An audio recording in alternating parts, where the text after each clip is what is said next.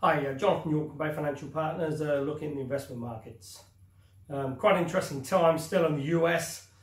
Still waiting for any sort of concrete news on that sort of US-China trade talks, although we're still led to believe that it is very close now, and potentially a meeting between President Trump and President Xi could be in the next sort of 2 to 3 weeks.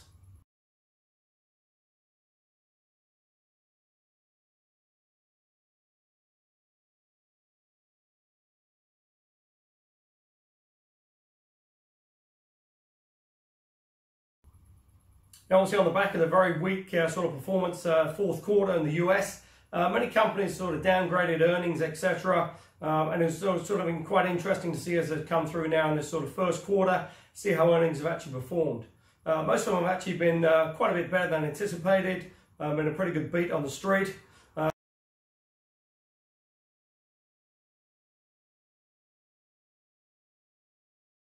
Now, maybe that's just a consequence of the sort of pretty hefty downgrades towards the end of last year.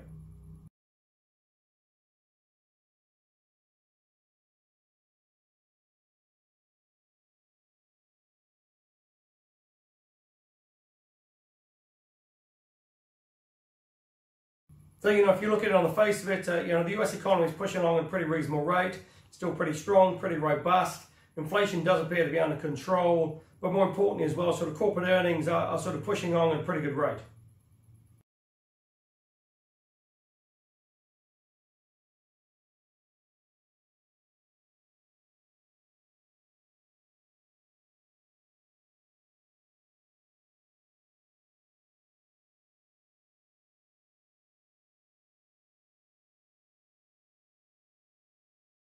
Now, obviously, that'll be very interesting to see how that sort of feeds into the mix in terms of the Fed's thinking over the next sort of 3 to 6 months. Clearly, rates are still on hold now at the moment until at least sort of June, maybe even September.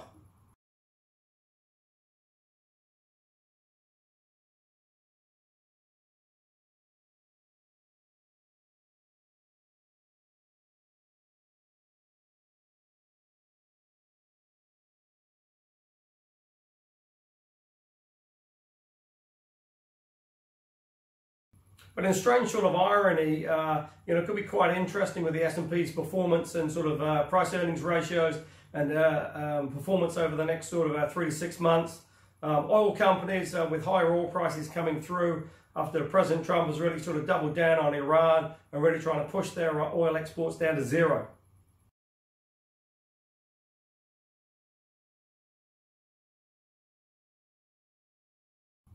Now, that's obviously seen a spike in oil prices, WTI around sort of 65 and change, Brent around 74.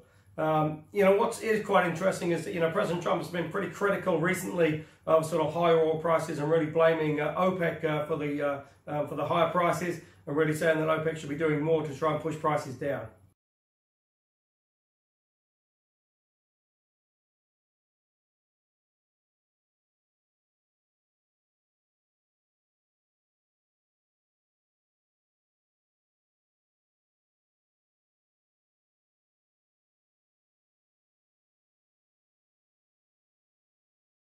But on the other hand, you've got President Trump almost sort of being directly responsible for the higher oil prices with his stance against Iran.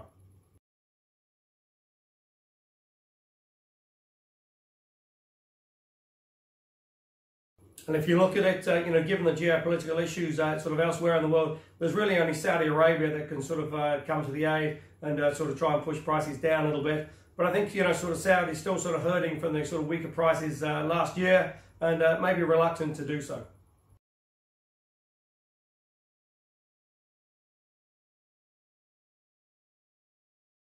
Brexit trundles on. We're now nearly 4 weeks past the sort of March 29 deadline.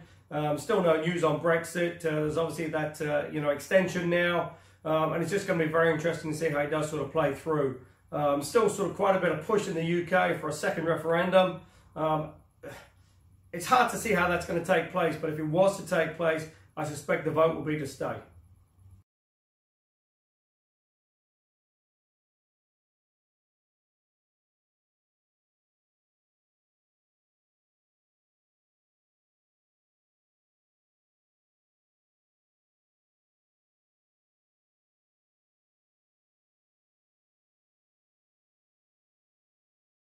That then poses all sorts of problems for the MPs, because obviously they're getting quite a bit of pressure from their constituents. But at the same time, you know, they are honour bound by the referendum that was a couple of years ago that voted to leave.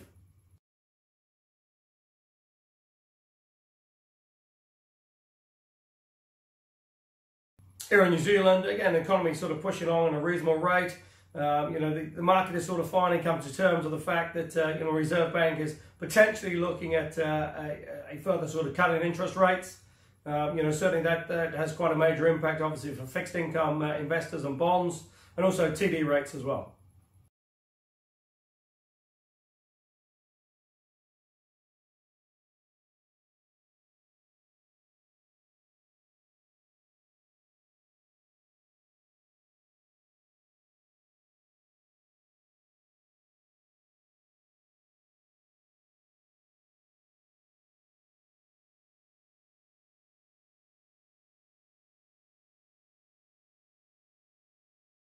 Now, the government has announced a pretty major U-turn as well, after sort of touting the potential for a capital gains tax that has now been shelved.